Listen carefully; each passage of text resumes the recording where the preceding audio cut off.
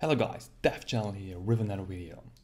Today I'm going to show you how to use or how to access the file system on a Mac OS X device within C# and .NET code. For this purpose, we're going to use Xamarin Studio and we're going to create a new solution, and we're heading into Other and a .NET project, and we're creating a console project. And next we're going to create our project name, which is basically a file system test, or let's say demo, sounds better of course, and we're hitting create. So what we're seeing now is our similar or construct we're getting also in C#. Now we're hitting start, we're getting hello world and pressing the key to continue, and the only difference is that the terminal window does not close as the command window in Windows.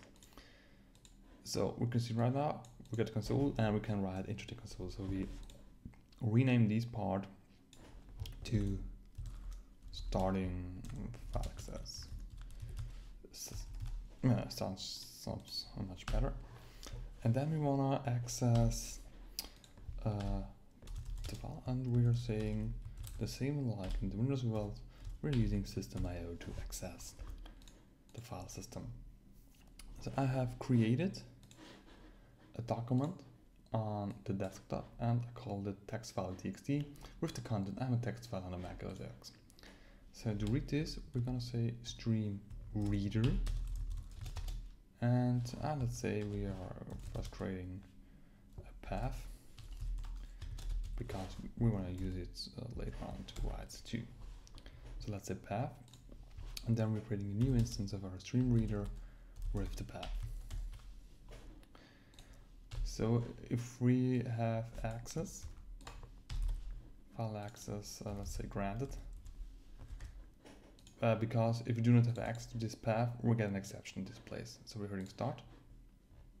We see starting file access, starting file access granted. Oh, yeah, this is of course not the starting process. Let's say only file access granted. And now we're saying war input, and we're heading into the reader, and let's say read to end. So we get the whole document in our input variable. And then we can say console.write input of the file, and then let's say we're heading the input to our string concatenation, and we're hitting now start. We see start file access granted, and then input file, a text file on Mac OS X. And if we're heading to our text file and open it, we're seeing a text file on Mac OS X. So that is basically true. And then we're heading in, and we're gonna say we also want to write something. So we're initializing a new stream writer.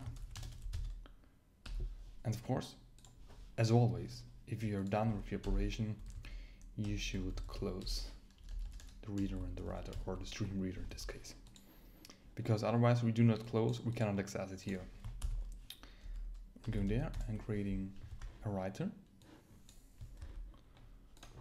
Let's say starting file access again, file access granted, and this would be failed if we do not close it. And then we are gonna create a var output, and let's say this content is auto generated from .NET code on Mac OS X. And then gonna say writer dot write with our output, and to finish the process we're heading there and we're gonna say writer dot close. And then if everything works fine, we're gonna do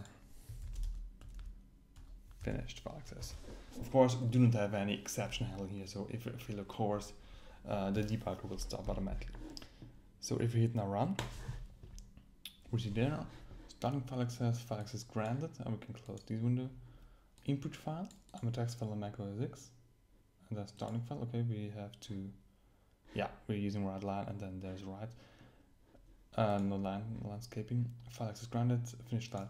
So if we are running the program again, this line should be changed to this kind of auto-generated. So hit again, and of course, the input file is this kind is auto-generated from the Mac code and Mac OS X. Make double check, open the text file, and of course, this kind is auto-generated. So it is basically the same way as you use it on Windows. You're using the same methods, the same stream readers, stream writer, file streams, system IO, using directives. So you can code programs on Mac OS X completely the same as you're used to in the .NET world on Windows computers. So guys, I hope you enjoyed the video. I hope you learned something. If you have any wishes for further videos, please do not hesitate to contact me. Comment the video below, hit like, subscribe to my channel, and as always, wish you a nice day guys. Bye.